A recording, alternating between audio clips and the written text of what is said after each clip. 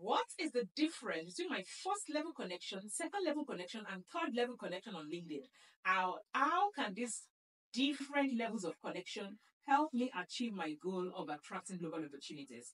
Hello, I am Dr. Aderisola Adio Adepoju. Now, the most important level of connection is your first level connection if your goal is to attract global opportunities. Why is that?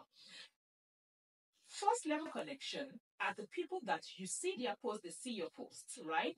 That is standard. Now, this aside that, they can recommend you, and recommendation is really key.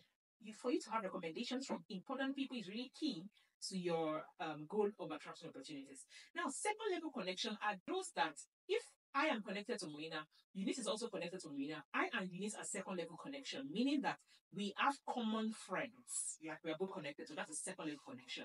Now, they cannot recommend you, right? Even if you maybe still able to see their post. Now, third level connection are the people that is like, I am connected to Moina.